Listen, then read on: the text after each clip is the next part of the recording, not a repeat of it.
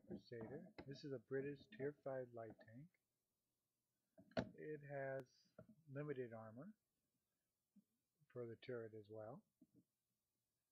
And it has high transverse speed, 40, high turret transverse speed. It but good and it has a good viewing range. What makes this different is you have a limited signal range and a limited speed limit.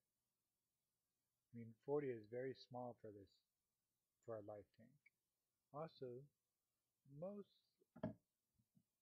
light tanks this tier have at least 500 or 600.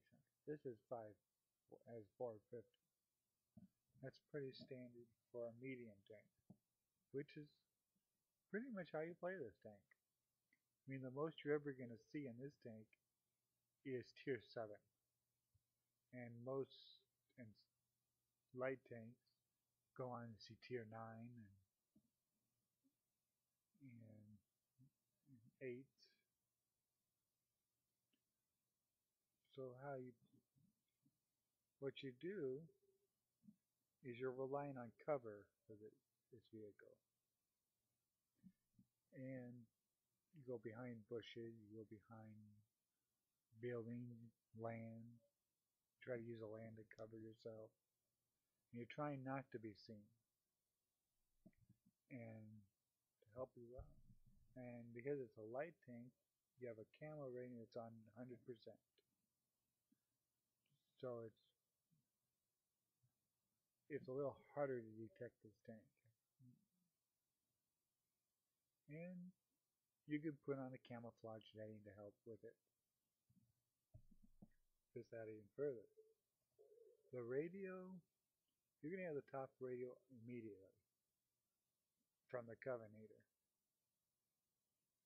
And suspension, um, you don't need the top suspension to load the mods, but you'll need it to load the camouflage netting, binoculars, and such. The engine, I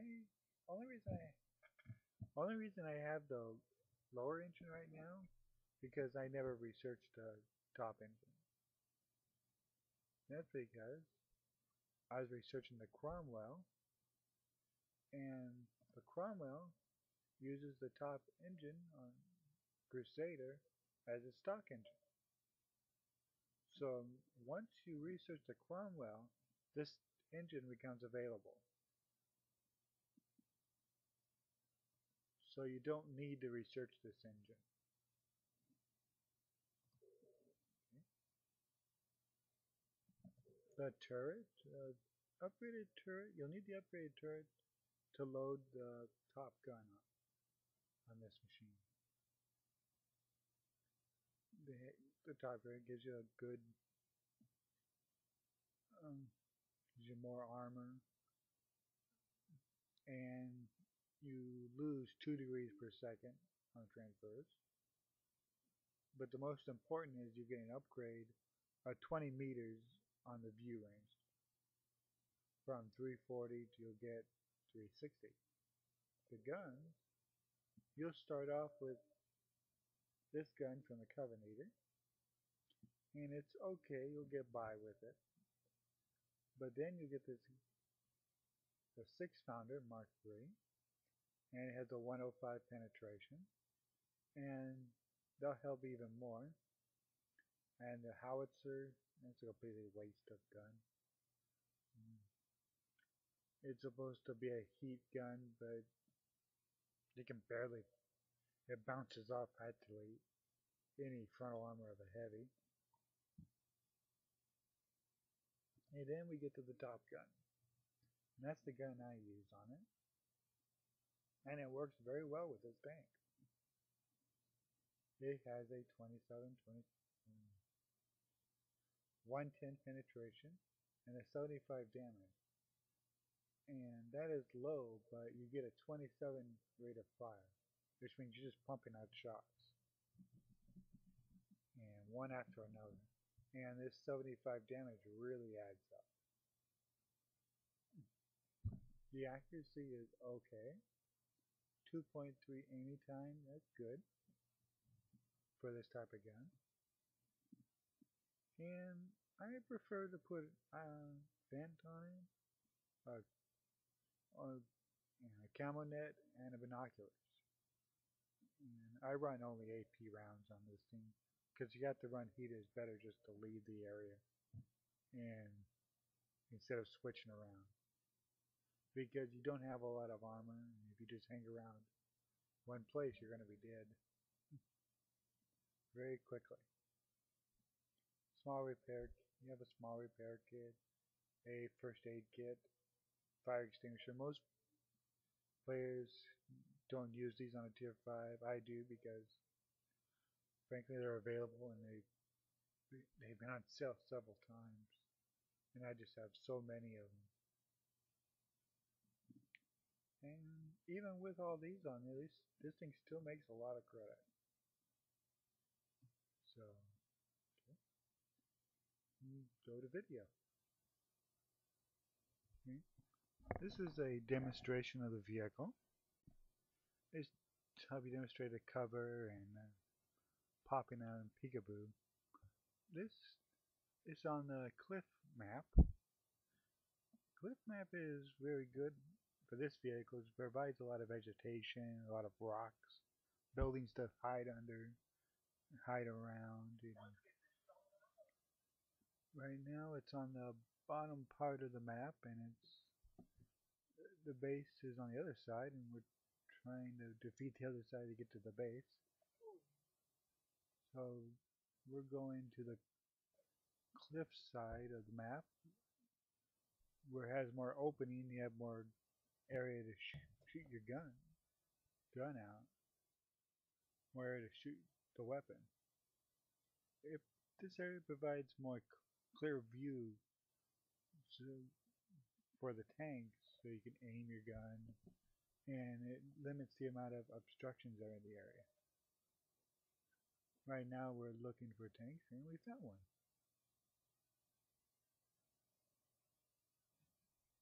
Got one. He's on fire. Oh, he looks like got him badly too.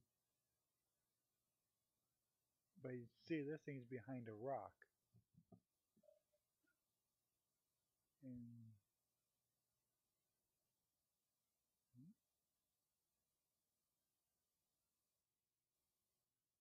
you're trying to use cover as much as possible. There's another one.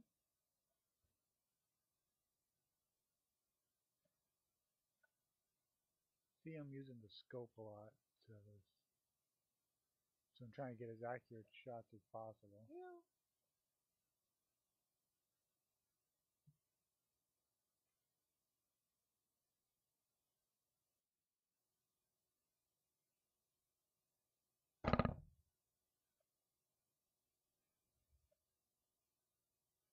The reason I'm shooting into the brush is because just because you have camo doesn't mean you're not there.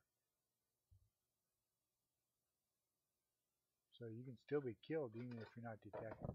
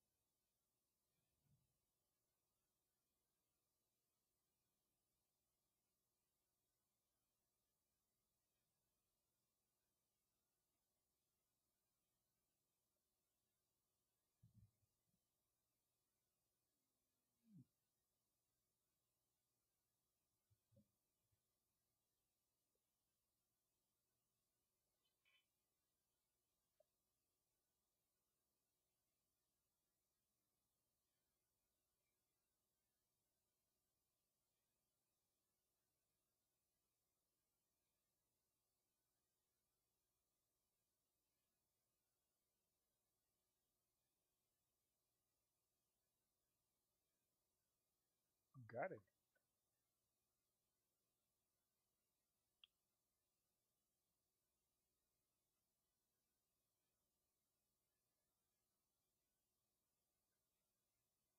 Got it.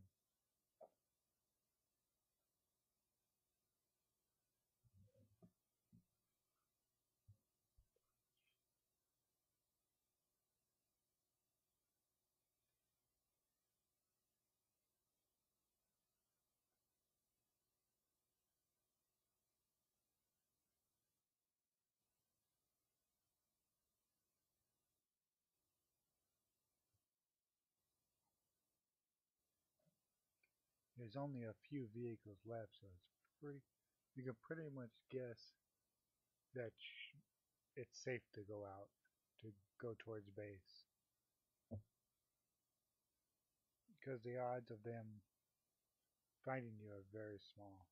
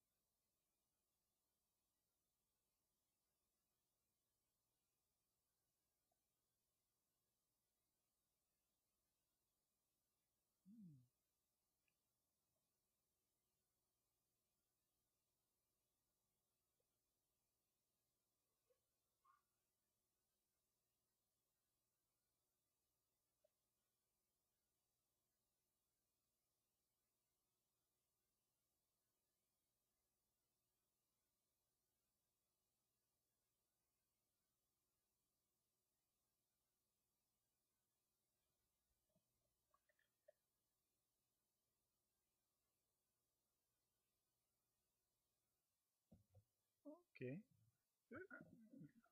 okay. Hope this was a good demonstration of the vehicle, and hope for you next time. And I'll bring you another tank next time. Thank you for watching.